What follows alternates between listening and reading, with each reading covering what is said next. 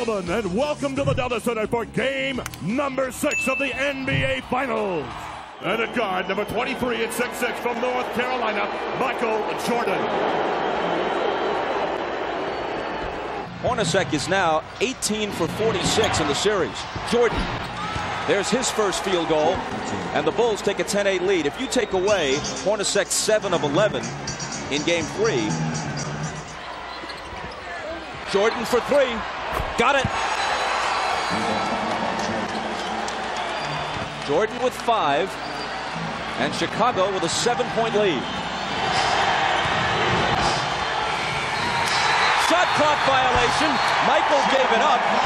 They weren't even close to hosting a shot before 24 seconds. Terrific team defense. But Isaiah, the play before, Brian Russell went down on the floor, knocked the loose ball away, and Hornacek got the 3. Jordan over Russell. Tied at 22 with half a minute to play in the period. Jordan, double teamed, forces up the quarter's final shot and misses it.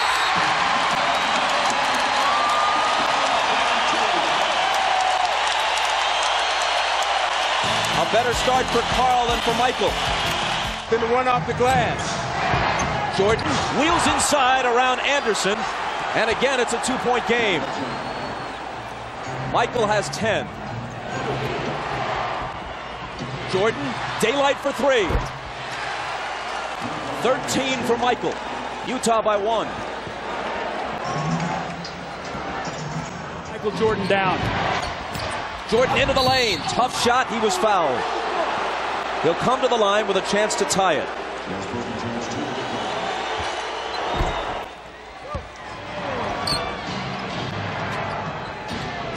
Michael springs free and takes the lob from Kukoc. Great roll off for Russell. Faked up and spent off him. Kukoc put it right there for the easy lay-in for Jordan. Michael, head fake. He traveled. So Phil got the traveling call, but certainly not on the guy he wanted. And Steve Kerr just said to Pavetta, hey, call it on Malone down at the other end. Jordan for 3. And there's his answer. I think that's his third 3 of the game, Bob, and going into this game. It was Russell's first basket. Here's Michael. He's got 21. I'm watching Jordan, and he's in such a nice rhythm offensively. Everything is coming very easy to him. And right now they have to be really careful because this looks like this could be a 40-point game from him. So Russell pushes him back, and he catches it. Now you got an angry Michael Jordan. He squares up and buries the shot. So the referees let both of them get a blow in, and Michael finished with a jump shot. 8 of 14 thus far. Down by 2, the Bulls put it in play. Jordan's the guy they want, even more so than usual, and that's why. 15 of his 23 have come in this quarter.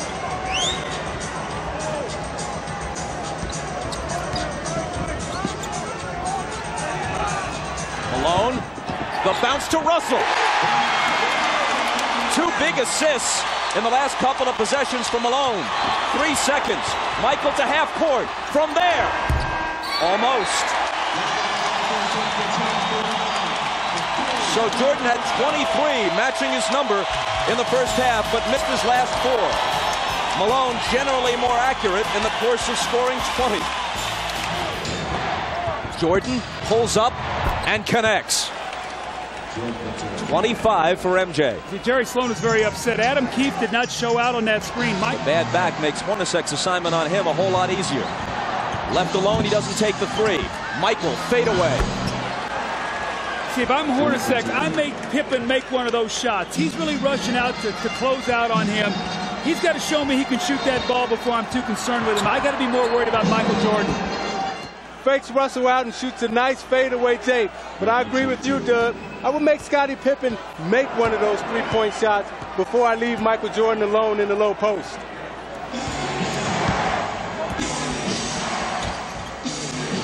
Michael's pass to Scottie. And finally the tip drops. Rodman gets credit for the basket, but it looked like Pippen was not able. Rodman Out to Michael. Now screening for him. Morris fights through the screen. Michael takes him baseline. Draws the contact and the foul. Karl Malone. Easily his best game since game 2. Michael confronted by Carr after he blew by Morris. And Jordan will come to the line. 1 of 2. I think with Michael Jordan, he's smart enough to rest on defense and try to conserve his energy for offense. Here he is on offense. And he'll be coming to the foul line just as the 4th quarter starts. But even those poundings take something out of him, right, as he goes to the basket. Now, those are the things. Minutes of the 4th quarter without Pippen, he's not going to get that rest. So we'll see what that does as the game wears on. But Jordan is the one individual that I've seen in this game since I've played. Jordan against Anderson. He's still Michael Jordan. Whatever he has lost through fatigue, through age. Russell is on him. He gets by him. Now Carr comes over and commits the foul. You see, they're so conscious of Michael Jordan coming off the screen.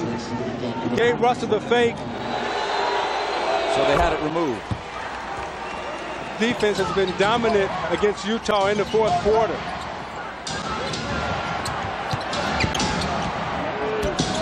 Jordan with the jumper. And with 37 points, as Utah falls behind now for the first time since midway through the 2nd quarter. See, he's headed for 40. I would start double teaming Jordan every time he touched it. Brian Russell went down, and there's a foul on Kukoc. You talk about wanting to bring Jordan to the middle. With every ounce of energy that he has, goes up and gets the steal. He misses the shot, the 3 that would have put him up 1. Had this gone through, it would have been a 4-point lead for the Jazz. Michael gets back and makes the great steal. Jordan spinning, double team, has to get rid of it. Gets it right back from Pippen. Double pump, knocked away by Carr, and a foul.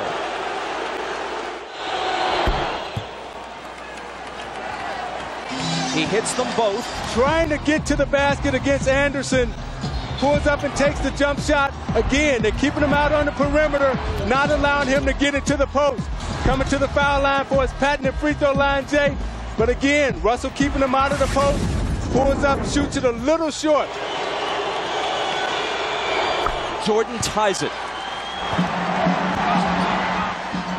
Cross court, Stockton, a 3. It's there!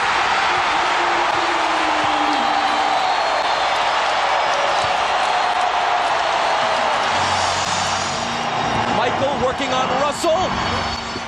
Brings them to within 1. They scored within 4 seconds there. That's how quickly that changes now. Now it puts the pressure on the Jazz to score once again. Jordan with 43. Malone is doubled. They swat at it and steal it. Here comes Chicago. 17 seconds.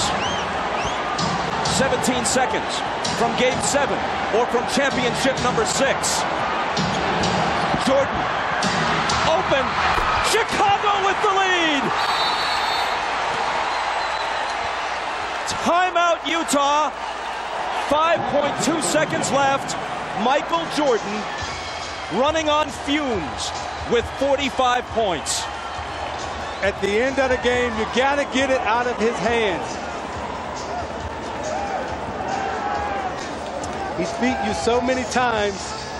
You watch Jordan play, Doug, and you know that at the end of the game, he's a killer. This was really the play that hurt Isaiah because they scored so quickly. Michael got in there and scored within 4 seconds. And what happened was Michael doubled back. You're going to see he's in the play. Look where Hornacek is setting the screen. Michael never clears, so Malone doesn't see him. He comes from the blind side and strips him. So 3 crucial plays here by Michael Jordan now as he gets Brian Russell with a quick crossover. Look at Brian Russell slips, and Michael pulls up and buries the shot to give him a 1-point lead. That may have been Who knows what will unfold in the next several months? But that may have been the last shot Michael Jordan will ever take in the NBA. Watch Jordan's left hand here as he gives Russell the push. The referee can't see that. Jordan frees himself up for a clean look. The greatest thing about Jordan is he has all the tricks. That's why it's so difficult to guard him. If that's the last image of Michael Jordan, how magnificent is it? Stockton. Harper's on him. Behind the screen. Harper got a piece of it. It comes off. The Chicago Bulls have won their 6th NBA championship, and it's their 2nd three-peat.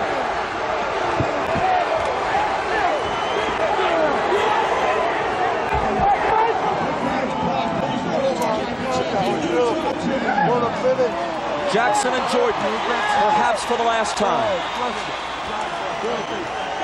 Michael Jordan is as great a competitor as sports has ever seen. He also has an uncanny sense of theater.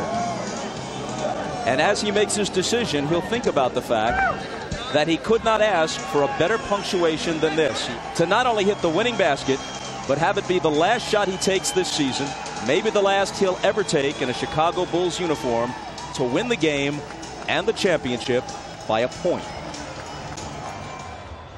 6 MVPs. Michael Jordan, get over here. You grace us with your presence. You've contributed mightily to our league. And tonight you gave one of the singular performances in the history of the NBA Finals. Thank you and congratulations, 1998 NBA Finals MVP, Michael Jordan.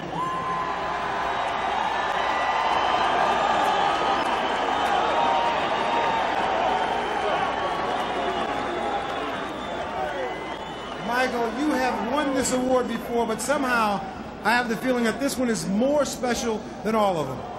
Well, let me say hello to my wife and my kids at home, because they desperately wanted to come. I didn't want them to come here today because I wanted to focus on the game, but I wish they were here to help me celebrate. I know they're there cheering, and I can't wait to get home. But to the Utah fans, you guys are a tough bunch to play in front of. You guys came out with a lot of loyalty and respect for your team. You made it really tough for us. We really, after losing Game 5 in Chicago, a couple of us dread coming back to Utah because we had to deal with the fans because of the energy that they bring to the game. But we had no choice, so we had to come in and play our best, and you guys made it a very competitive finals, and you know, it's very worthy to win this, and I think of all the championships that we won, this is the toughest.